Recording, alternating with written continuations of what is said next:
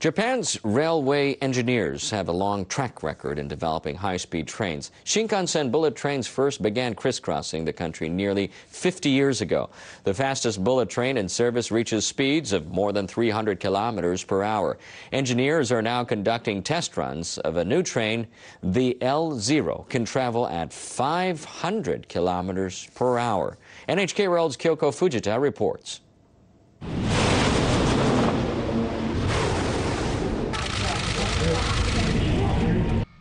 The L0 uses a technology developed in Japan to race over long distances at super fast speeds.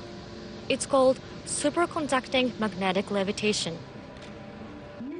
Officials have just opened a new track for test runs in central Japan. It's nearly 43 kilometers long.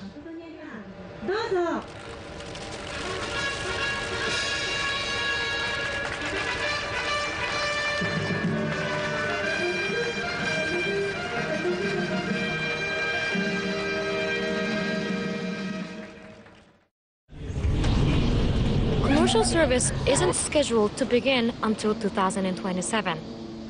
Once the train is up and running, it will take people from Tokyo to Nagoya in just 40 minutes, 1 hour less than a bullet train trip. I was impressed by the speed, and its quietness surprised me. The train will make it much easier to get around. I'm excited. The L0 will drastically change Japan's economy and society. This technology will help propel Japan ahead in the world. Engineers first began working on the train nearly half a century ago. They've kept at it ever since. In 2003, a prototype reached 581 kilometers per hour, a record that still stands. Special magnets hold the key to the train's speed.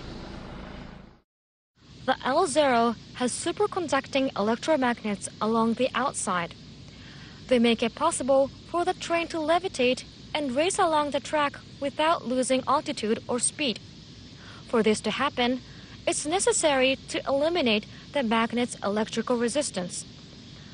The train is equipped with an internal cooling system. It reduces the magnet's temperature to minus 269 degrees Celsius and results in zero resistance. Japan's railway technologies are among the most advanced in the world. Railroad executives and government officials hope to take Japan's expertise abroad by taking this maglev train to North America and other countries. Developers face several hurdles to making the Japanese train a global success. For one, engineers in countries such as Germany and France are working on high-speed trains of their own. The L0's creators will keep racing to stay ahead of the curve.